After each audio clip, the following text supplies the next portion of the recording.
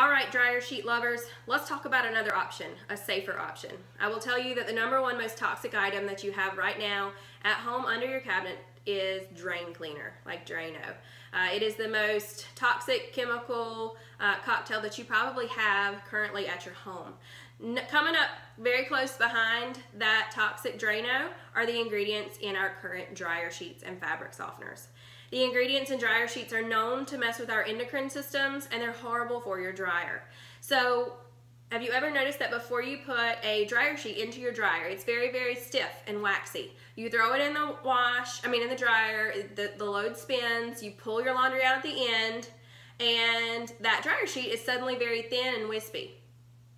Where do you think all that junk that was in that dryer sheet went? It went into the fibers of your clothes, and it went into your dryer vent screen.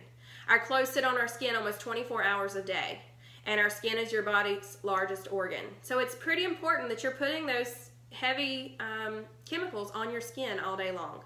Give your body a break and let go of the dryer sheets and fabric softener. The dryer, I mentioned that it's bad for your dryer. It eventually coats over that dryer vent screen in your dryer, and that can cause house fires. A lot of times you can take your dryer vent screen out, run it under water, and it'll actually hold water from all those waxes from your dryer sheets. In that case, just use a bristle brush, run it under water, make sure air goes through and water goes through. If water can go through, air can go through. Safely put it back into your dryer and you're good to go. Now, do you have to use any dryer sheets or fabric softener at all? No, you don't even need a Norwex product for that. But if you do want a safe smell or a safe way to naturally soften your clothes, dryer balls are the way to go. These are our wool fluff and tumble dryer balls. You put all 3 in your dryer at once, and they're going to be in there just fluffing your clothes around as they dry. Okay, so when it's in there fluffing them, it's moving your clothes around, which is actually going to reduce your drying time because air is getting on all sides of your clothes and it's going to dry a lot faster. They're 100% wool, and that will naturally soften your clothes and reduce your static. And you guys heard me mention the fact that you can get a smell back into your clothes.